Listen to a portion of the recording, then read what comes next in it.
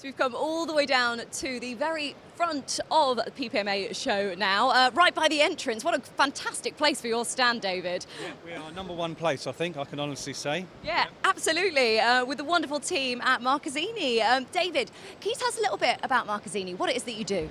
Well, Marchesini is an Italian company, and we own several different divisions, focusing mostly on pharmaceutical, laboratory, cosmetics, and beauty industry.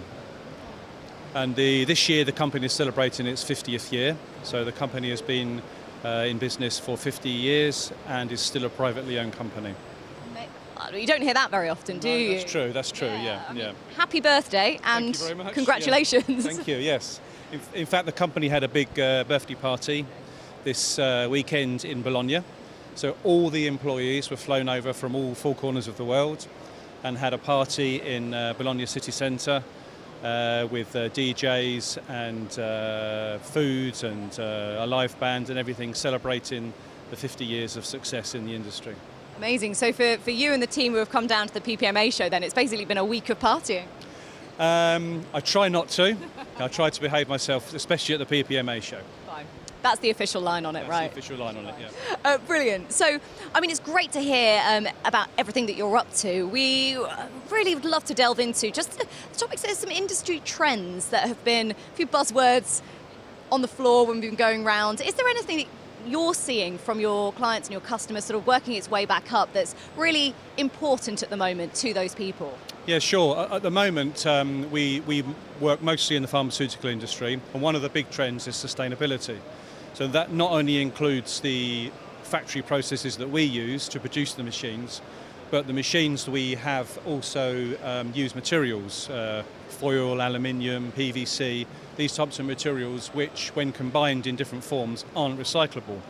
So one of the trends that we spend a lot of time focusing on is to use materials that are already recycled and are already in the recycling process, and of course materials that are perhaps new but that can be recycled in the future. So, and this is something that we focus quite heavily on.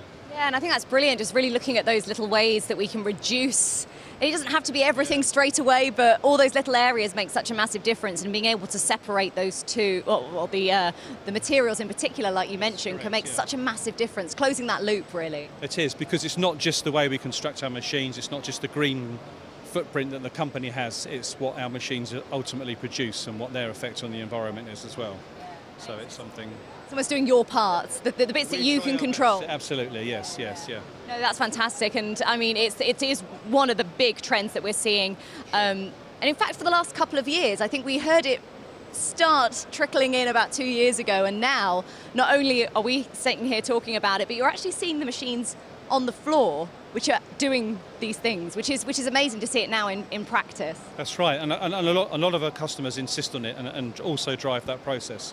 You know, our products ultimately end up in pharmacies and over-the-counter products in chemists and supermarkets, and they also drive this need to have a better product and a greener product. Yeah, that's amazing.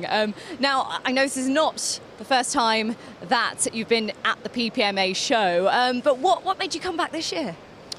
I guess we have been absent for a few years. The PPMA show used to be bigger in some respects many years ago, but we can see each year we come as visitors that the show gets busier and busier, and this year I think particularly we thought it important to be here and to be represented. Some of our competitors are here, and now is the time to come back and be part of the show. Especially of your 50th year, celebrating down here from all sides of corners of the globe, and in, I think we can say it, one of the best spots here on the show floor. So yes, we fought hard for this, but we've got it, yes, yeah. David, thank you so much for taking the time to chat to us today. Okay. It's been a pleasure. Thank you. Enjoy the show. You too.